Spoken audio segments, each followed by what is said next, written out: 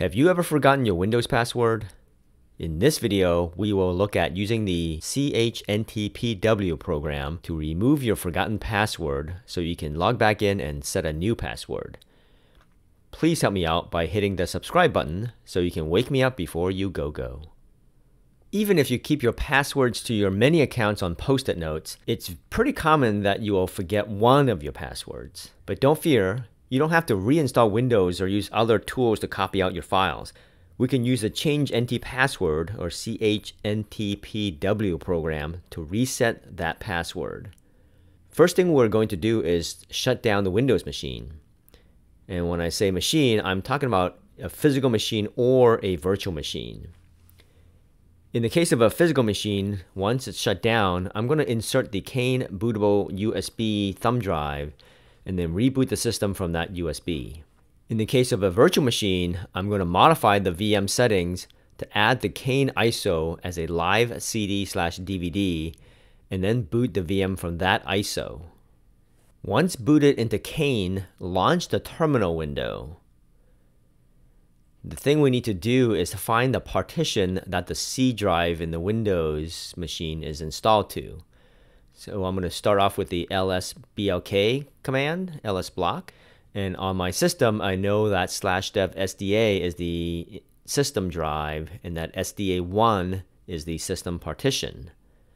So next thing we need to do is mount that partition so that we can make changes to the Windows SAM file where the password resides. And because CAINE is a forensic distro, it automatically ensures that your drives are read-only. So we're going to have to use the blockdev command to see the current status of those drives. So sudo blockdev -- report. And you can see here for SDA and basically everything else, they're all marked read-only. So then we are going to have to set the Windows system drive, which is SDA, to read-write. So I'm going to do sudo blockdev -- set rw and then /dev/SDA star. And now if we do blockdev report again, we can see that SDA itself and SDA1, SDA2, and SDA3 are all now set to read-write. Next, I'm going to create a mount point to mount the Windows system partition and then mount the partition itself. So sudo make dir mnt USB. And now we're ready to mount the partition. I'm going to do sudo mount /dev/SDA1 to /mnt/USB. Next, let's change directory into the location of the SAM file. So we're going to cd into /mnt/USB, right? Because that's where the system drive was mounted to. And then usually on a C drive, the SAM file is under Windows /system32/config. So once we're here, we can do an ls-l on SAM star. And we can see all of the variants of the SAM if they're present on the system, and then any logs. So now we're ready to use chntpw. I'm going to use the -I option to run in interactive mode and then tell it which hive to load. So chntpw -I and then SAM. The chntpw program will now run and show us its interactive menu. It confirms that we have the SAM hive loaded, and then it gives us a few options. Option 1 is to edit user data and passwords. Option 2 is to list the groups which could be of interest to you. And then option 9 is for a simple registry editor if you want to make manual changes to any part of this registry. In this video, we're primarily interested in passwords, so I'm going to select number 1. Once I selected option 1, chntpw will show us the entries in the SAM hive. In my example here, I have a few system accounts: admin, default, guest, wd-ag utility, and then I also have 2 user accounts, Blue Monkey Forensics and FOR585.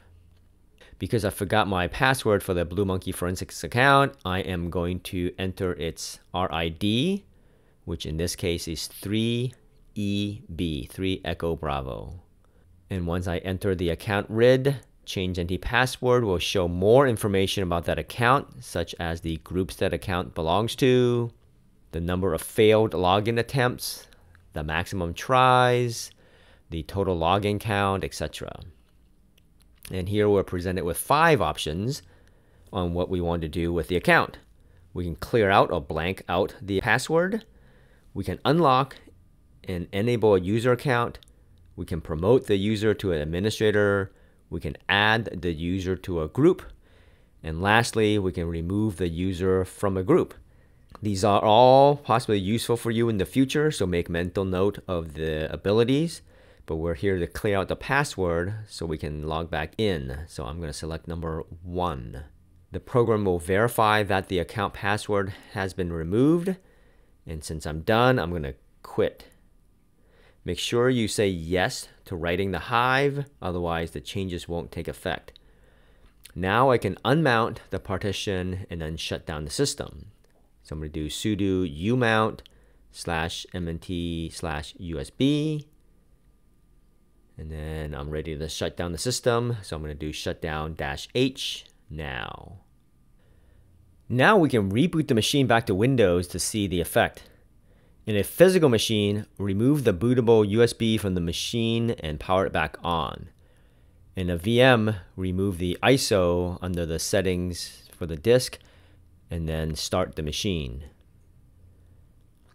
The machine should now boot back to Windows and automatically log back into Blue Monkey Forensics account, which doesn't need a password because we blew it away. So once you're in, we can actually go ahead and give it the 3-finger salute, which is Control-Alt-Delete to invoke the Windows security menu. And then go ahead and click on Change a Password. And in the old password box, just leave it blank.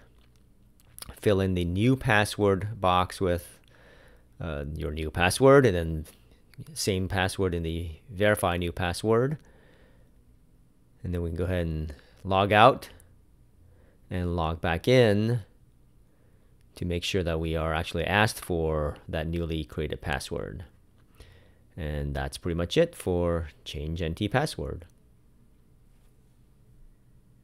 For more videos on forensics tools included in CAINE, make sure you watch these videos here.